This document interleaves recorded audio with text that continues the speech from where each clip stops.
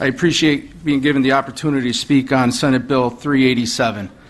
I've submitted testimony, and primarily what my testimony is about is an article that was written on amusement park, Caussey Amusement Park, that's in this town of Middlebury, which is the district I represent.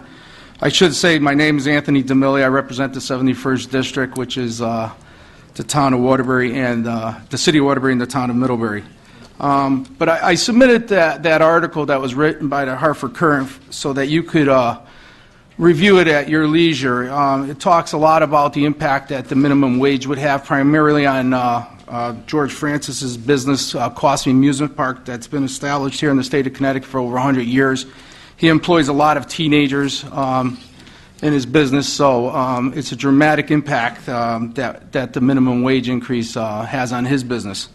But I want to talk to you a little bit today about my experience. I'm a small business owner in the city of Waterbury. I own and operate a restaurant called Paisanos for the past 15 years. I've been in business for myself for the past 30 years. And I got to tell you, folks, since 2008, it's been extremely difficult. The economy in this state, as we all know, is very difficult. We're, as operators, as small business owners, we're trying to be as creative as we can to provide the service to our customers. By raising this minimum wage by 18%, we're looking at 75% increase this year and a 75% increase next year. That comes out to an 18% increase. I don't think there's any business in the state of Connecticut, small business, restaurant, that is doing or has increased their business by 18% over the last 4 years. By doing this, it's gonna cost jobs. Let's not kid ourselves.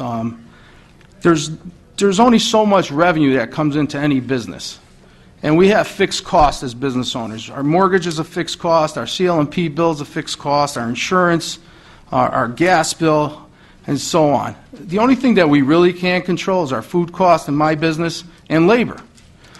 We've had to lay off people since this recession has started, unfortunately.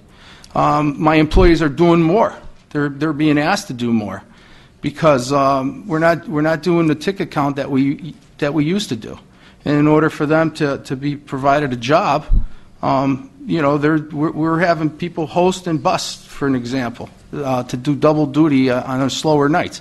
I think everybody out there is doing that. You need to do what you have to do to keep your doors open.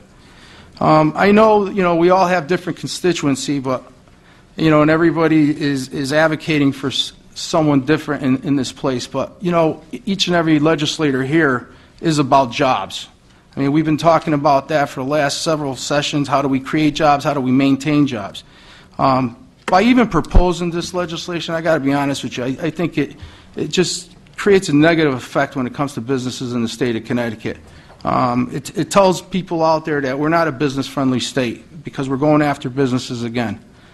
I just hope that the committee can take into consideration. I'm just trying to explain to you my experience. This is what I do for a living. It will definitely cost jobs. I've talked to my local IGA grocer.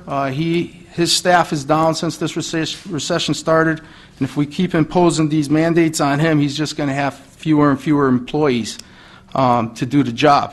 That's just the reality of what's going on. So I know the very constituency you're trying to help will be the very constituency that's going to be hurt by this bill.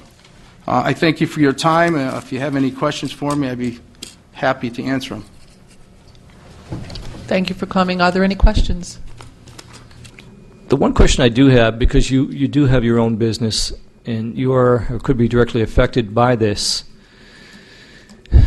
is if you have an employee now who, say, let's say he or she is earning $10 or $10.50 per hour, and this bill were to get passed, so now we have a minimum wage of, say, $9.75 per hour, what effect, if any, would that have on the person who's already making $10.50? Could you address that?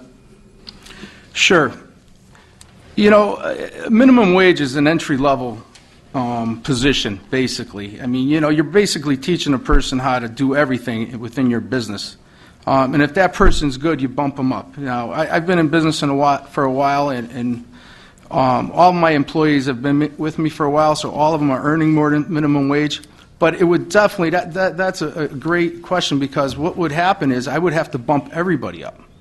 If I'm hiring someone that has no skill sets at all to do a job, and I'm teaching that person and I'm paying them $9.75 an hour or $9 an hour, and someone that's been there for a year and knows the job is making 10, I mean, there's no incentive for that person unless I bump their wage up, which, you know, it just creates that domino effect, and it costs more and more money for employers.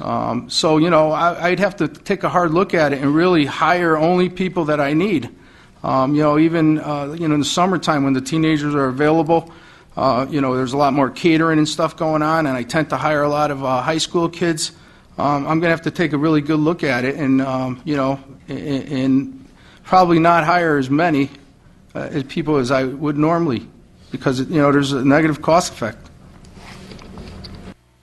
Thanks for that answer, and I do appreciate you coming down to give us some insight. It's always helpful when we have somebody who actually owns their own business and can relate directly to the proposals that we seek to make here. So I look forward to discussing this further with you as we go along.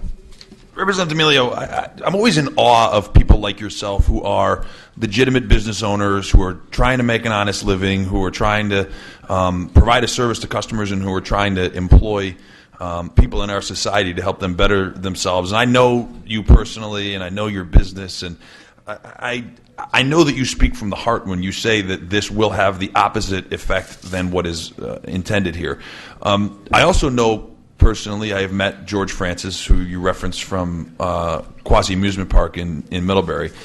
He employs every summer and early fall many people on a seasonal basis, and he has indicated to me anecdotally that this will, under no uncertain terms, this will reduce the number of employees that he's able to hire. I know that you represent him, his business here in the General Assembly. Can you elaborate a little bit for the committee and for the public as to what Mr. Francis has told you, how this would actually impact his ability to hire employees this summer? Well, if you read part of my testimony in the article that I'm referencing, Quasi is a 104-year-old amusement park in the state of Connecticut. And we're referencing last year's hike, which would have been 50 cents. It would have costed Quasi about $150,000 more annually a year for wages. Would have been a really devastating effect on his business. He states in the article that he had a water park that I believe it's open now, but he would have had to put that on hold because there was no way that his business in the economy that we're in now can absorb that type of an increase.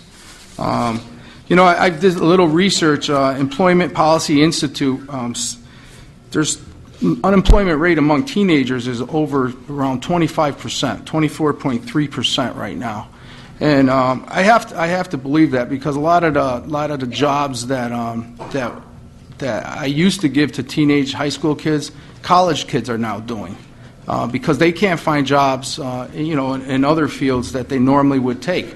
So we're employing older teenagers than the normal high school kid because we can, and you know, and they're a little older. But you know, the unemployment rate among our teenagers is extremely high. You know, and every time you cost a business money, there's only one place that they can really, you know, make those cuts. Like I said, in their buying power of the goods that they're offering and in employment.